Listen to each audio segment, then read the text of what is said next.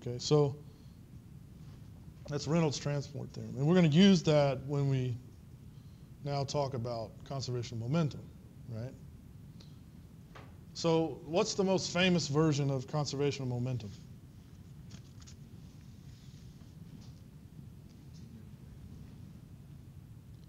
So that is that may be the most famous if you're a fluid mechanician, right? But I would say the most famous is, I mean, even lay people, not engineers, would know is Newton's second law, right? F equals ma. Right? So basically what we're going to write or derive is just the graduate school version of F equals ma, or it's a continuum mechanics version of F equals ma. Okay. So again, just for reference, we have a body, some little differential mass element in the body, and the body can be moving, and there's some surface attractions applied to the body,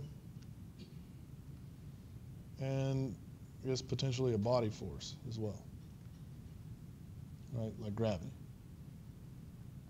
Right. So what's the momentum of this little differential mass element?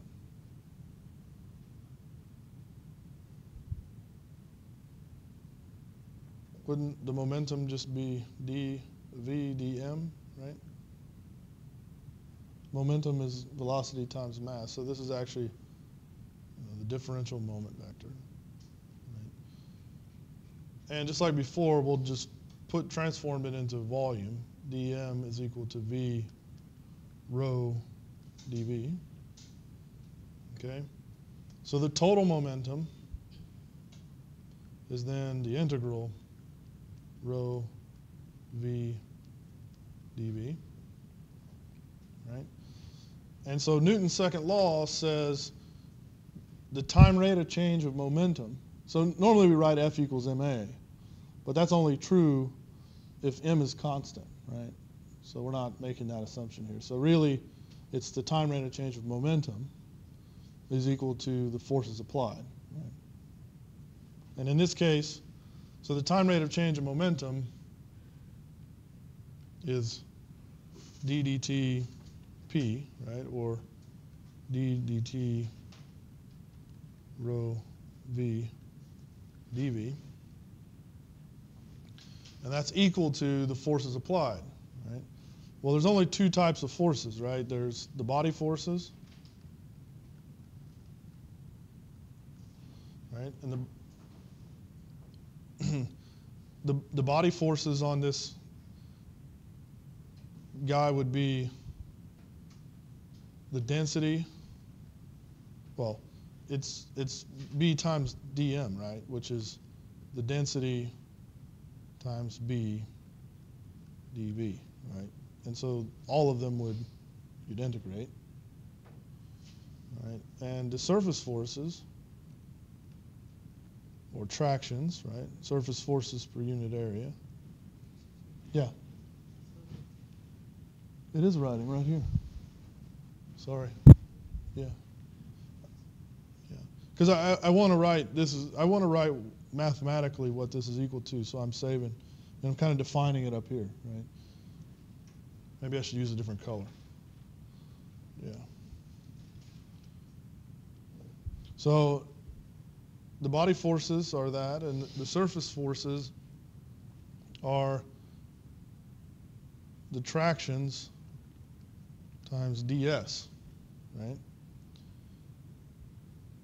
And we have an equation now to redefine that traction, right?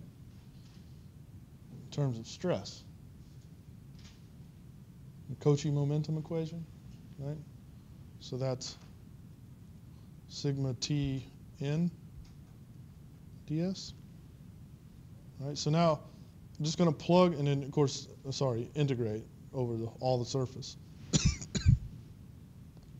All right, so the left-hand side is, in words, is the time rate of change of momentum, right, is equal to the forces applied. So the forces applied are the body forces plus the surface forces.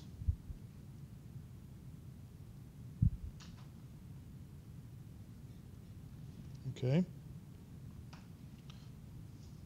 Now we want to make two modifications to this equation. We want to use Reynolds transport theorem here, right? And we're going to use the divergence theorem here. So here we're going to use Reynolds transport theorem. Here we're going to use the divergence theorem, right? So to convert it to a volume integral and to move this inside, okay? So we said through Reynolds transport theorem, which is written up here, that this is equal to rho material time derivative v dt dv. And that's equal to, we make no changes to the body force term.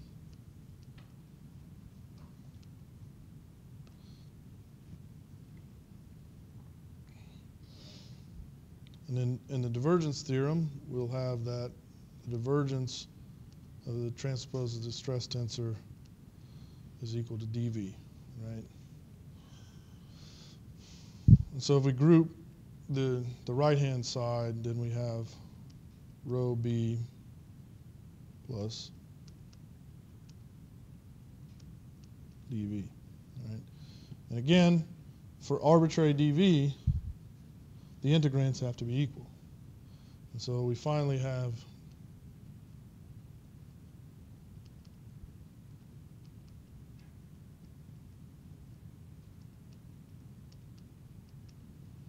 and this guy is conservation of momentum and also known as Cauchy momentum equation. Right? So our friend Cauchy again.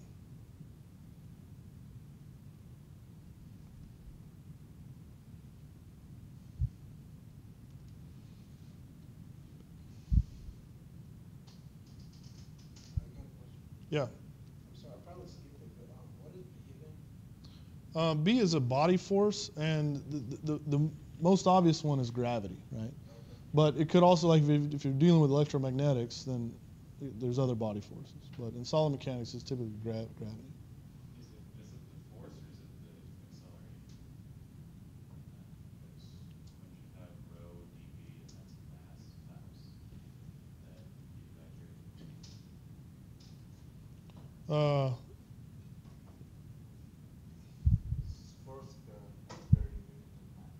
force per unit of mass. okay. Yeah. That's where the rho comes in.